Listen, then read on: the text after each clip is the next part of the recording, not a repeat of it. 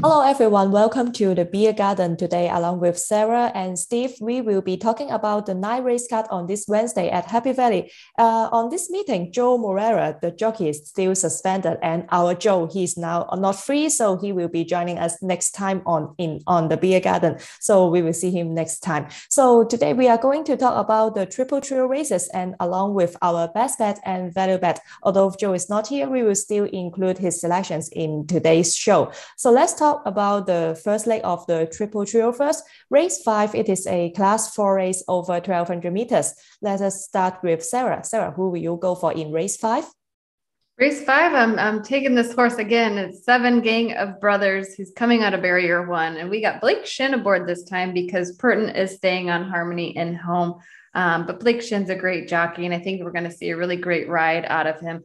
He's just, he didn't have the greatest start last time out in that race at the end of April, but still excelled enough to get a third placing there by only 2 lengths. Once he found his footing, it seemed like he really clicked into gear. They are keeping the blinkers on again this race, which I think made a big difference in his performance last time out. So seeing him come out of that interior barrier like that, I think is going to be a perfect setup for him to close in on a win. I do feel like this field is rather tough, but he's raced against some extremely tough company before and has excelled and continued to improve. Yes, I think so. Number 7, Gang of Brothers. This time, barrier 1 will be a big advantage for him. And Steve, how about you? Who will you go for in race 5? I went for the 2-horse Harmony and Home, ridden by Zach Purton. He's drawn nicely in stall 4. And he's 2 from 27. He doesn't win too often, but both his wins have come over course and distance. And they've also come under Zach Purton, so Zach gets on very well with the horse. It's interesting, isn't it? Because Zach was on this horse last time, and he was also on Gang of Brothers the last twice. So as Sarah says, Blake Shin takes over. It's nice to think that Zach Purton seemingly prefers Harmony and Home. But of course, as we know in Hong Kong racing, that's no guarantee that Zach Purton has got it right. So it's still a very interesting race. But I do like Harmony and Home, and he's very well handicapped as well. He's about £9 below his last winning mark. He's actually off a career low mark of 55 now. And he's in form too. It's not like he's declining. I still think he's running well. But what he does need is a good pace. And I think he'll have a good pace because you've got the likes of Oversubscribed, who has natural pace because he's more of a 1,000-metre horse. And you've also got Ambitious Heart, who I think will probably try and press on from a wide gate as well. And there's also the likes of Birdsville, a horse I've picked a few times, a 3-year-old whose mark gets lower and lower, still doesn't seem to be winning, but has a chance, but maybe not good enough this time, but you never know. So that's for me anyway, Harmony and Home under Zach Purton. Yes, right. Number 2, Harmony and Home will be ridden by Zach Purton. Yes, Zach actually has the choice to choose which horse to ride. So number 2, Harmony and Home, I think that at the current rating of 55, he should be able to bounce back. And for me, I will be same as Sarah. I will also go for the 7, Gang of Brothers. As we just mentioned that, I think that he this time jumping from barrier 1, he can stay in a great position, like getting the rail and maybe just sitting behind the leaders, which will be a great position for him. I think that this 4-year-old is quite honest, and he always finish quite close and just a bit unlucky. So this time I hope hopefully the barrier will be advantage for him. So I will also go for number 7, Gang of Brothers. And for Joe, his selections will be number 4, Bursfield. This time he will be ridden by Luke Curry, breaking from gate 3. He just won an impressive barrier trial at Chongfa, and this time the gate is also quite ideal for him. So to recap race 5, the first leg of the triple trio, Sarah and I will go for number 7, Gang of Brothers. Steve goes for number 2, Harmony and Home, and Joe will go for number 4, Bursfield. And the next race we are going to talk about will be the second leg of the triple trio, race 6. It is a class 3 over 1200 meters. Again, Sarah, who do you like in race 6? Well, I'm taking another horse that I picked last time out as well, but I just think this horse is an amazing 5-year-old, really has come into being an exceptional horse, and that is the 11th Valiant Elegance. We got Lyle aboard. Again, Lyle got this horse home to a really nice victory last time out. Now he's jumping up in class, so he gets a little bit of a weight break and jumping from barrier 8. I mean, he's just consistent. He's going to try to get to the lead. I think the other horse that's going to try to battle him for the lead is going to be Jolly Good Heart, but I just don't feel like Jolly Good Heart has the strength to stick on like we've seen out of Valiant Elegance. And I'm very confident in him coming up into the Class 3 level here. And I think Lyle's going to give him a really nice ride. It's number 11, Valiant Elegance. This time he will be ridden by his best partner, Lyle Hilson again. And then up to Class 3 should not be a problem for him because he is quite an honest horse with really consistent gate speed. Joe will also be the same. He also like number 11, Valiant Elegance. And Steve, how about you? Who do you like in race 6? I went for the 9-horse Flaming Passion. He's 2 from 16. Both those wins have come over course and distance, and both have come under Matthew Chadwick, who is on board this time. And he's nicely drawn also. He's on the paint in gate 1, and that should be, he'll get a nice toe into the race because, as Sarah says, Valiant Elegance will surely adopt his trailblazing tactics and try and go off in front. And there's every chance of bringing up the hat trick, hasn't he, for the great combination, Douglas White and Lyle Hewitson. But hopefully, my selection can win. I do like the chance of Flaming Passion. He's £8 above his last winning mark. So to quote the old cliche, he has no secrets from the handicapper. But he is a consistent horse, likeable. He's been placed the last 4 times. And he's coming back from a 40-odd day break, which might just have freshened him up. So I'm hoping that Flaming Passion can make it win number 3 over course and distance. Yes, apart from Lyle Hewson, Matthew Chadwick is another jockey that's having quite good results recently. So his mount here, number 9, Flaming Passion, will be breaking from gate 1. And also, I quite like his barrier trial performance at the beginning of this month. He just showed a great speed and then he just kept till the end easily. So this time, the barrier draw will be a good help for him. And for me, I will be looking forward to the debutant, number 7, Encountered. And he will also be my value bet. He's a 3-year-old he is also the first son of Churchill that racing in Hong Kong. So Churchill as a great stallion, his Poggini's performance in Europe is quite good this year as for the 3-year-olds. So Encounter is one of the 3-year-olds. For his form in UK, he had 2 starts over there. He is a 1400 meters winner at Doncaster. He just led all the way and won it easily. And after arriving to Hong Kong, Encounter also had a barrier trial at Happy Valley. It is quite important for some new horses to gain some experience over the city circuits. So Encounter showed us that on April 30th, the barrier trial, it shows that his gate speed is quite consistent, and then he is quite tough to keep till the end. So I think that he's now ready for racing, or he even he has the chance for winning as an outsider.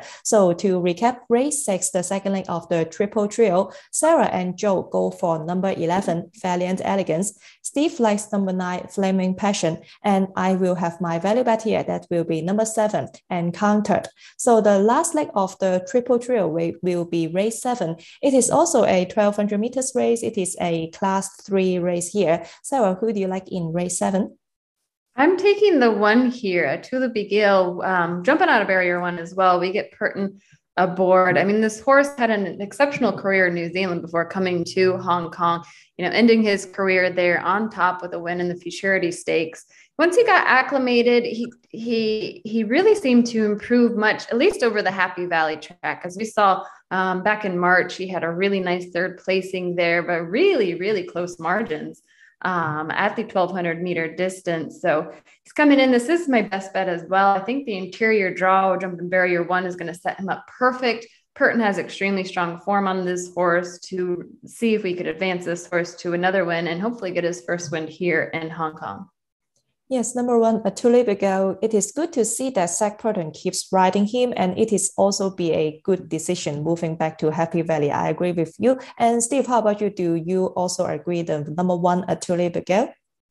Yes, I do. I agree with Sarah. And there's not much more to say after Sarah's beautiful pronunciation of Tulip Gale. So there's very little for me to add. But yes, a very nice horse. Also my best bet, breaking from barrier 1. And I think he can turn the tables on the Coney County because on his penultimate run, he was 3rd to that horse. And this time he's £3 better off with that rival. And he's also much better drawn, as we've said. He's drawn in gate 1, whereas last time he was drawn in 12. So he's better drawn. He's also £3 better off. And I think the last time when he was slightly disappointing, I just think he was a bit keen in the race, and Zach Burton kind of knew his fate close home, and he didn't really push him too hard. He was saving him for another day, and he's probably freshened up after a little break as well. I really do like Atula Bagil, number 1. Yes, so I think that we have some quite similar selections in race 7. Sarah and Steve go for number 1, Atuli Bigel, and Joe will go for number 4, Nikoni County, as his best bet as well. Nikoni County will be ridden by Black Sheen, jumping from gate 4. His form also show that he is also doing better over Happy Valley, and I think that last time over Charene was just a forgivable one. So Joe will give Nikoni County one more chance at Happy Valley, and for me, actually, I was just juggling between the 1 and the 4. So Atuli Bagel and Nikoni County both are my top two selections. And then I will have my decision on the 1, Atuli Bagel, because ridden by Zach Purton. And I think that the draw will be quite helpful. He will be breaking from gate 1. And I think that his performance over Happy Valley before is quite impressive. And then he is still improving, just like what Steve and Sarah said. And I will be looking forward to number 1, Atuli Bagel as well. So to a simple recap of race 7, we only select 2 horses here. Sarah, Steve, and myself will go for number 1, Atuli Bagel, and Joe will go for number 4, Nikoni County. So after talking about the triple trio on Wednesday, let's talk about our best bet. Sarah, can you remind us who will be your best bet? Yes, mine is the 1 in race 7, Atuli Bigil. I just think this horse, this 3-year-old, is very promising. Over the Happy Valley course, it seems that he favors that. I do agree with what Steve said last time. Zach just didn't push him. He knew the horse's fate and just kind of rode the race out. So now he's coming in fresh, 45 days since he last really ran that hard. So I just think, with his performance as a 2-year-old and then really coming in as a 3-year-old, and that he's improving. He's showing a lot of promise. And I think Purton really knows how to ride this horse to a victory and really read this horse and how to maneuver him throughout a race, as he is, still a young horse. He really gets to know him. And I just think the barrier draw sets him up perfect. Yes, definitely. Zach Purton on Wednesday, he gets a lot of good mounts, and I'm quite sure that he will have some great results on Wednesday. And Steve, can you tell us again who will be your best bet? Yeah, it's also going as my best bet for Atula Bagil. And I think that this is the second division of the Class 3 over 1200. And I think it's the more interesting of the 2 divisions as well. And I think we'll get a nice price about Atula Bagil, because we've got 3 last-time winners in the race. We've got Smart Idea going for the hat-trick. We have Nanjom Singh's, and we also have Exponential. So for punters looking at a choice of horses, 3 last-time out winners may give Atula Bagil a nicer price as well. So I think it's a very interesting race. But I think Smart Idea has won 4 times this season. I don't think he can do it again. Famous last words, he might do. But it keeps on asking for more improvement. Exponential won last time. But I think what we have with Atula Bagil is a nice horse who's on the up. He's he's unexposed, he's well drawn, he's got Zach Burton on board. So I think everything points to a good performance from Atula Bagil at what will be quite an attractive price. Yes, right. So a double best bet here, race 7, number 1, Atuli Bagel for both Sarah and Steve. And seems that race 7 are quite popular among us, because Joe is also having his best bet here, which will be number 4, Nikoni County. As we just discussed, race 7, Nikoni County will be breaking from gate 4. He can also be staying in a great position under Black Sheen. And then actually Nikoni County is a Happy Valley debut winner in Hong Kong. It is never easy for a horse to win on debut at Happy Valley. So Nikoni County also going back to Happy Valley. Joe is quite looking forward to him as well. And for my best bet, it will be in the earlier section. I like race 2, number 1, Happy Daily. He will be ridden by Zach Purton. And then Happy Daily will be breaking from gate 2. It is quite good for him because over this distance, 1650 meter in a class 4 race, he can definitely stay in a good position, getting the rail. And then I quite like his performance last time out in class 3. He finished 4th, but he was beaten by Fever Hunter, Game Player Times, and Beauty Glories. All of them are the front runners. However, Happy Daily, at the beginning, he stayed at the back, and then he showed a great turn of foot in the home stretch and chased well to finish 4th. And this time racing in a class 4, he is quite competitive here. And also, Zach Purton takes the ride. I will be very looking forward to him. So to recap our best bet on Wednesday, both Sarah and Steve will go for race 7, number 1, Atuli Bigel, and Joe likes race 7, number 4, Nikoni County, and my best bet will be in race 2, number 1, Happy Daily. And after talking about our best bets, let's look for some outsiders for you. For our value bets, Sarah, who do you have? I'm going to go to the opener here in race 1, which is a class 5 over 1650. And I'm going with the 4, Manna from Heaven, with Alexi Bedell aboard. Alexi just did a nice barrier trial with him over the Happy Valley track, getting a 4th placing there, but looked really good, really great form. He hasn't raced since the beginning of April, but he's coming in fresh. And I just feel like he's jumping from barrier 1 here. And I feel like that's a perfect setup for him, as this horse has unfortunately been drawing wide the past couple races. So he's not been able to overcome them. So hopefully that interior here will give him a bit of a level up to perform. And, but he does have great form and he is consistent. So we're seeing him come to this 1650. We've seen him quite a bit over the Happy Valley course. And I'm hoping here we can get some good value, and hopefully Alexi will get us a win. Yes, so Sarah's value bet, it will be in race 1, number 4, Manna from Heaven. Finally, a good draw for him. I know that Steve liked this horse quite well, but who will be your value bet this time, Steve? Well, yes, Manna from Heaven, I've actually picked in my blog. And also, I like number 3. I like Asian 1. I think that's an interesting horse under Matthew Poon. But I went for the last race, a cracking class 2 sprint, and I went for Keep You Warm. A really interesting race. We've got 3 last start winners here. We've got Campione, we've got Lucky With You, and we also have Eason. So a cracking race. But I went for Keep You Warm under Zach Purton, who's 1 from 2 on the horse. And it's an interesting horse, Keep You Warm. He's 3 from 28. All 3 wins have come over 1,000 metres, once in the UK and twice at Happy Valley. But I think there's nothing wrong with his form over the 1,200. I think he's a horse that's getting close to winning over 1,200. He doesn't do much wrong. He's been 2nd, 3rd, 4th over the 1,200 many times. And I'm hoping it all falls into place. The 3 horses that I mentioned earlier, the Campione, Lucky With You, and Eason, they're all impressive horses. They've all gone up in the weights quite a bit for their latest wins. So I think long term, I think they're going to be very good horses, but it asks for more improvement each time. And it's just possible that Keep You Warm can actually win this time, I think. He's nicely drawn in gate 4. And you've also got the likes of Lucky With You. This is his first visit to Happy Valley. So there's a question mark about certain things. And also the last run that we saw with Campione, he's gone up £8 for a very impressive win on dirt. So we don't really know if he can translate that improvement to turf. So it's interesting to see. In effect, he's gone up like £14, hasn't he, for actually winning on a dirt race, and he's now going back to turf. So I think it's an interesting race. And I like Keep You Warm. I think he's a good horse. He's quite exposed, but he's very consistent, and I like his chance.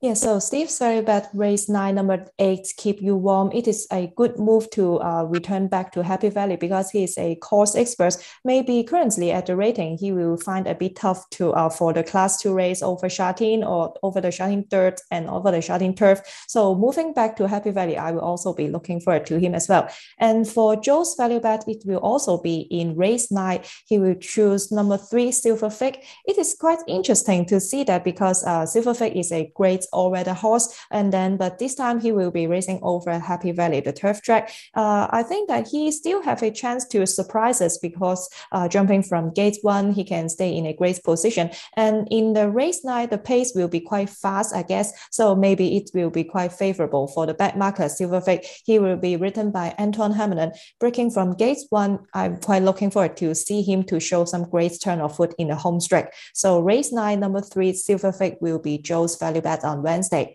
And for my value bet, we just mentioned that it will be in race 6. I like the debutant, number 7, Encountered, because I just thought about his preparation work, and I think that the barrier trial at the last month was quite impressive. And then I think that he is now well prepared for the Happy Valley debuts. So I will be looking forward to him, race 6, number 7, Encountered. So to recap our value bets on Wednesday, Sara will be in race 1, number 4, Manna from Heaven. For Steve, it is race 9, number 8, Keep You Warm. And for Joe, it is race 9 again, number 3, Silver Fig. And for me, it will be race 6, number 7, Encountered. So that's all for our preview on this Wednesday. The card is quite interesting, and hopefully the weather will still be fine because the rain just stopped, and then hopefully the ground will be quite good on Wednesday. So hopefully we can find some more winners for you. See you next time on Sunday. Bye-bye.